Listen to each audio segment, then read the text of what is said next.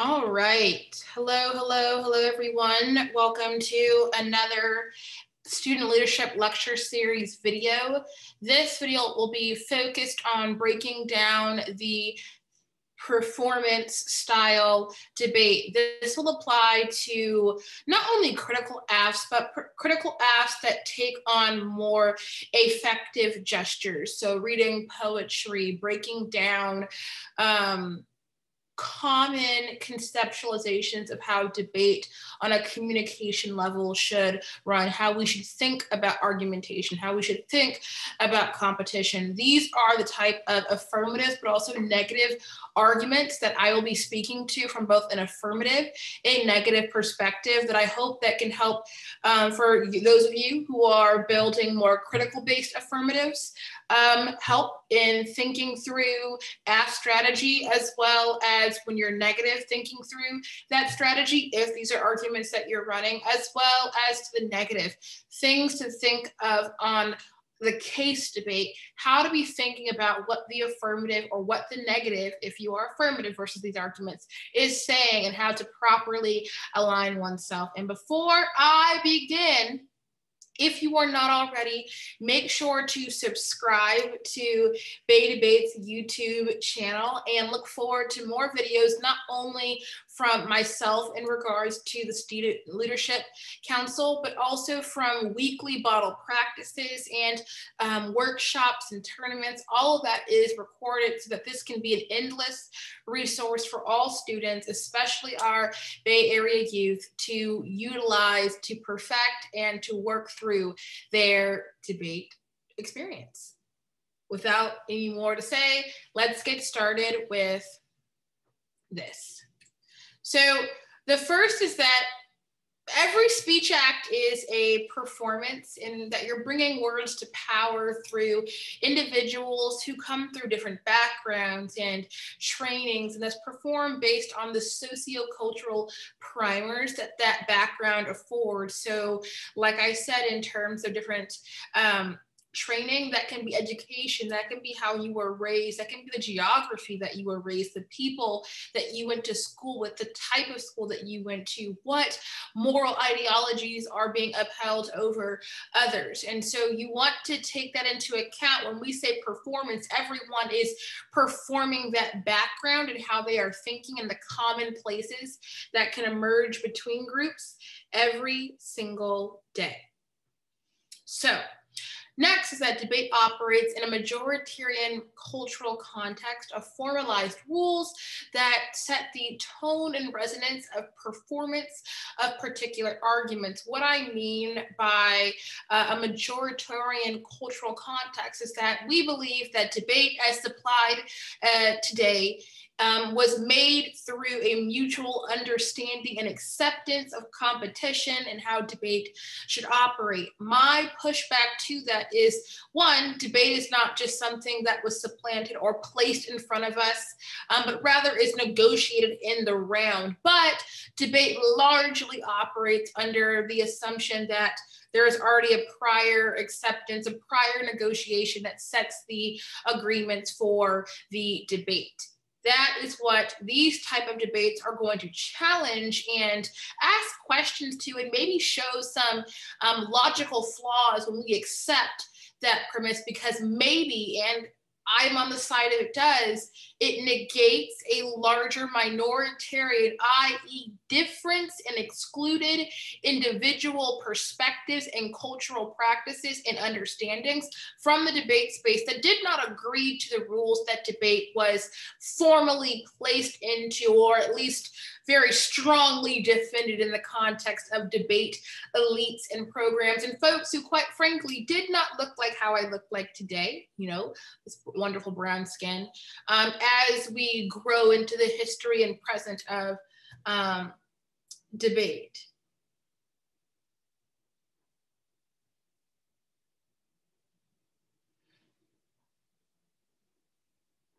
So, sorry, y'all. The next is that understanding where your arguments reside within the mores of debate will be important for creating strategies and interrogative strategies in debates that apply pressure to the socioculture. Understanding the reason as to why or where your argument rests itself is going to be super, super important, as you are going to understand what is resistance, what is clash, what are the premises, what are the presumptions in the debate that are happening. The performative, affirmative, foundations and applications. Why and what are you affirming? The section, I want you to my affirmative folks, I want you to section out the affirmative based on the why and what you are affirming. This will help center the act in whatever sociocultural formation of majoritarian debate that it either refuses to engage or is agonistic. Second is antagonistic versus agonistic. So antagonistic is like, two competing sides clashing with each other, meant to always create some sense of disagreement so that a debate can occur. Agonistic is more so not as much of this, but maybe this, or this. So it's not necessarily built to disagree with the same premise that the other side has, but rather understanding the scope, the framework, or the parameters of the disagreement to not really clash with each other. Maybe the differing opinions are different, but that does not mean that one is right over the other, but there might be one that is more preferable for a different set of reasons than the other. And so therefore clash might not happen at the center. Clash might happen in weird, interesting spaces that a side of the debate that is being more antagonistic might not necessarily know where to shift their footing. And so it's important to know what are the differences, but also, does the affirmation come from negation, or does it posit a separate place and form? That is agonistic, a separate place and form, or is it a combination of both? The next is that, is there a goal? Determining the endpoint, if that is relevant to your affirmation, is essential.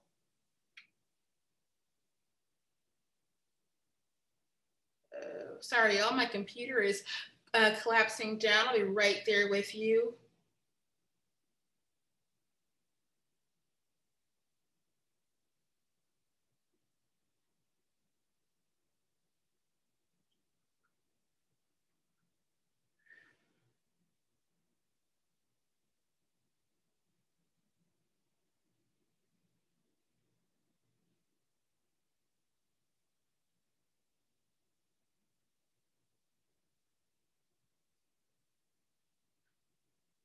Sorry, y'all.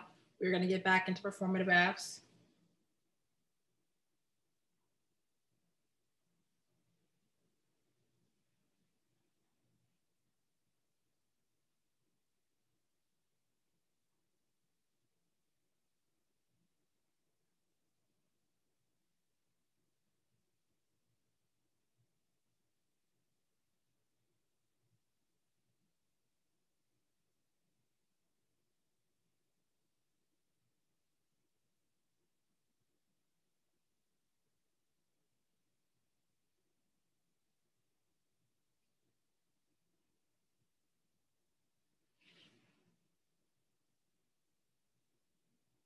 Sorry, y'all, I apologize. I'm talking to you all. Y'all asked me a lot of questions in the office hours, so I want to make sure that I'm responding, but I apologize. Let's continue. So after we ask the question of what is the goal, you want to determine the endpoint and if that is relevant to your affirmation. Is it essential, and should it be based in the alternative sociocultural context, i.e. if the affirmative is thinking about debate through a very normative, traditional perspective, and you are offering something a bit more clear, a bit more blackened, a bit more outside of normativity, what does that look like? What does that negate in the context of that traditional perspective? And what does it offer? Why should we go there? What is the point of going there? The next is framing.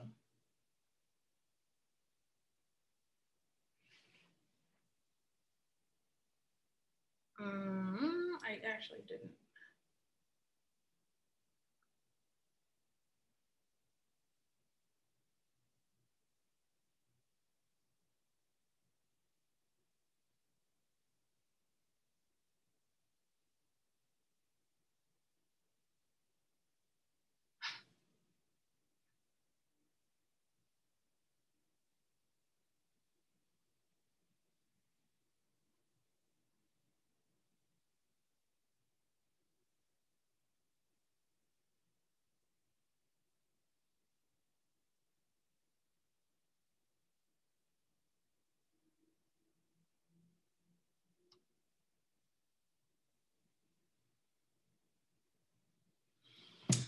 Sorry, y'all. Once again, y'all keep on, y'all have a tournament coming up, so you could ask me questions, but that's all right. We're keeping this very not formal. So framing, without a solid framing or foundation, this affirmative loses much of its solvency mechanism. You'll need to set up the why and what, and also what this debate is and what the negative is proposing from the perspective of the affirmative, right? Already misses the point at the level of form, not content. Second is that you want to have two levels to the affirmative. This is going to be advantageous. One is the impact turn route, or the counter method / pick out of the lack thereof, negative framing, or framing within a particular sociocultural context. I said a lot of words, I'm going to break them down. The first is the impact turn route. Why is fairness bad? Why are limits bad? Why are the way, at least in which the negative is prescribing fairness, prescribing limits, prescribing education, prescribing deliberation skills bad? This looks like all of your disadds to framework, i.e. your impact turns. And then your counter interpretation, which a lot of times judges aren't voting on counter interpretations, they're just voting on the impact turns, met with a really, really strong solvency argument on the affirmative case page, but there's that counter interpretation with the net benefits of the impact turn. Or, and this is why counter method is not described as a counter interpretation, is that it changes the context and scope of what the affirmative is, what the affirmative has to respond to, and what that respond to is the alternate sociocultural context, i.e. are we talking about Blackness? Are we talking about fairness? And what does talking about those things shift or change about the conversation that needs to be had? Solvency, y'all. The method of the AF. Is it symbolic, conversational, normal, means? Second is having a strong framing foundation sets the stage for what and how much the AF needs to solve for. So you want to make sure that you have explicit impacts in the language of the affirmative. Y'all, I cannot stress enough the amount of time wasted in the beginning speeches of affirmatives that just focus on the impact, but do not speak at the level of why you're reading the affirmative and why that has importance in the context of what debate looks like. That is part of your solvency. Ask yourself the question, if you were not to read this AF, who would? You cannot start from the presumption that someone would unless you do, because if everyone thought that way, no one would read affirmatives that challenge, you know, this majoritarian traditionalistic perspective. So you want to make sure that you're including that in the way in which you describe solvency, but also to make sure that you're framing your impacts in the language of the affirmative, and to make sure that they are explicit to the AF, not just fairness is bad or the way in which debate does things is bad, but what about the literature or what the affirmative is, you know, moving us to creates impacts, right, that I can think of in the context of your poetry, or in the context of your satire, in the context of whatever activity that the argument that you're raising from the affirmative perspective we're focusing on does. So next is the counter method solvency pick. First is that this route for solvency requires the mechanism of the AF being better adapted to solve for the AF framing. Competition that is generated from this pick is usually based in the rules of debate, or the resolution, or the physical, metaphysical space. And the debate is operating in that which disagrees with either the affirmative or negative that is engaging in the performative debate. Second is that explicit and external impacts of the affirmative or negative are needed in order to flesh out the unique role the performance has. So kind of going back to the first bullet point of competition that is generated from this pick is usually based in the rules of debate. If you win that the rules are bad, one, this must mean that the affirmative operates in a separate set of rules, which are better, or two, that the point of the affirmative is just to win, that these rules are bad and should not be compliant to because they produce some type of violence, and that the affirmative, because you do not comply to those rules, is picking out of following that understanding of competition or that understanding of affirmation or negation, depending on what side of the debate you are on, which resolves the affirmative or resolves the negative, because it means that, right, the debate or the affirmative that is not performative or the negative that is not performative is compliant to the rules that you are saying are bad and produce this violence that you are picking out of. The next is competition. This is the most important part of the debate for both the affirmative and the negative.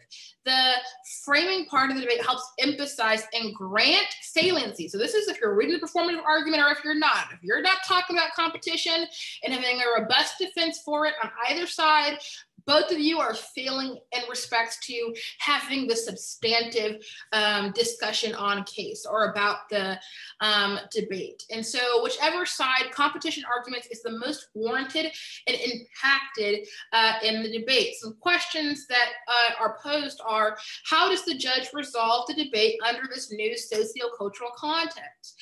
Model that the AF has proposed. Does the AF,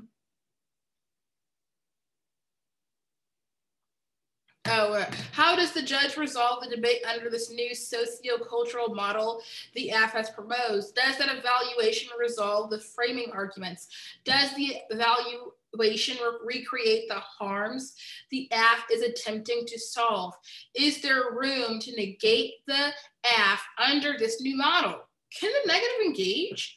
What role does the negative have with this type of affirmative that leads to the best debate? Has the affirmative outlined enough of the possibility of that? And are there some disads to not being able to engage the affirmative? All really, really important questions when we're thinking about what do we say versus these arguments? How do we engage? That first thought and statement is exactly where you begin, is how do we engage? And if we can't engage, what is the value of having this debate? Competition part 2. So this is where the negative has an opportunity to reframe the debate to their advantage and to reveal the ways in which, one, there is no way to evaluate the AF in a way their solvency framing requires within the scope of this debate. So the AF has not done a good enough job of framing itself. 2 is that the evaluation of the affirmative will be resolved within the majoritarian scope because of its lack of counter-evaluation framing, i.e. the world or the sociocultural context the affirmative wants to take the negative down does not have an ability to resolve itself. And so there's harms even outside of thinking about, you know, the negatives understanding of competition. The next is 3, current rules on competition are good. Defend that. Why is understanding that an affirmative maybe not has to defend the resolution if that's not the argument that you want to go for, but that the affirmative has a fair and equitable understanding of clash that is built in antagonism, built in being able to have a stable defense of an advocacy statement, something, you know, to help create some type of understanding of how clash operates. Now, there is going to be a part 2 of this because I do understand that this is kind of dense, and I want you all to have a really good grasp of how to exist in these debates. The next video or the next lecture is going to be about framework for the negative perspective, but also some more thoughts in regards to thinking through a compelling 2AC overview for critical arguments. I want to speak to what a lot of you all are composing together. And reminder, if there are videos that you would like to see, lecture topics that you would like me to focus on, please let me know and I will happily do those for y'all. And on that, I hope that y'all have a great rest of your night, day, morning, whenever you're reviewing this. And I look forward to the next video.